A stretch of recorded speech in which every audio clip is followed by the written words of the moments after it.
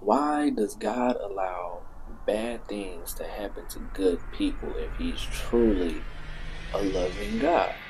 This is one of the biggest arguments most atheists have when it comes to trying to disprove God. They'll be like, well, if He's such a loving God, then why does He allow bad things to happen to good people? And why does He allow this, that, and murder, children's deaths, all that, right?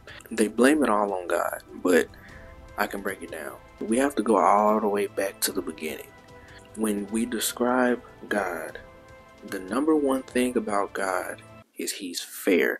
I would say He's fair before He's loving. He's loving, but I would put fair in front of it. He's a fair God. He's a loving God. But I will never call Him a good God because He created evil. Yes, He created evil, but not with the intentions that all this was going to happen. Back in Genesis, literally the first page in the book, it tells you He created the heavens and the earth, it was good. He created the animals, it was good. He created man, it was good. He created everything, and He seen that it was good. We know that God is a fair God. He wants to be fair, and He wants us to give us free will. To have free will, that means we need to make a choice.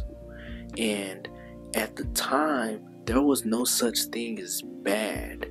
He had to create evil. That's why He let the devil fall. That's why He created the devil in general. Because some people be like, well, if God knows everything, why did He create the devil? He should have just left the devil out of the whole equation, and there wouldn't even be a need for hell.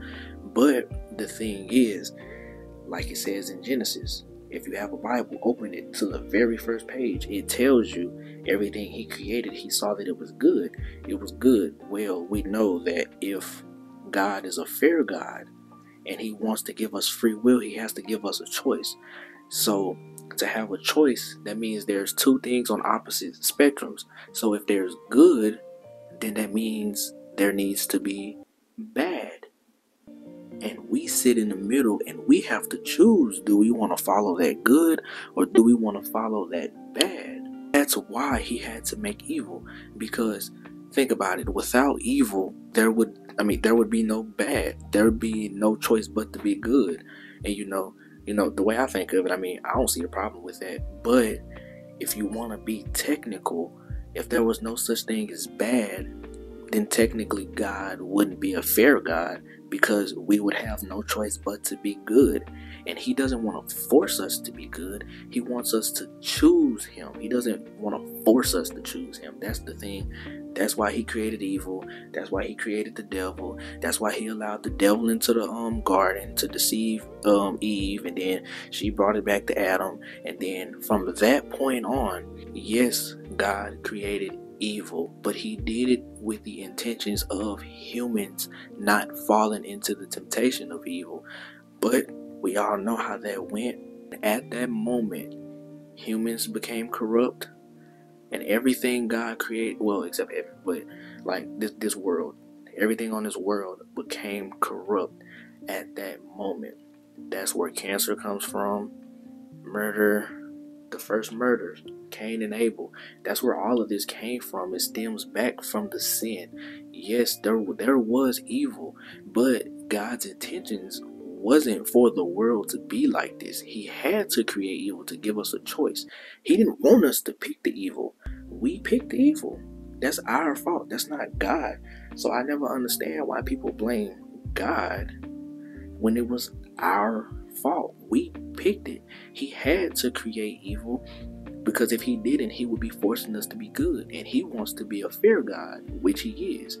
We have free will every day. I can choose to do good or I can choose to do bad. That's free will. I can choose to follow God or I can choose to follow the devil. Free will. That's why this world is so corrupt.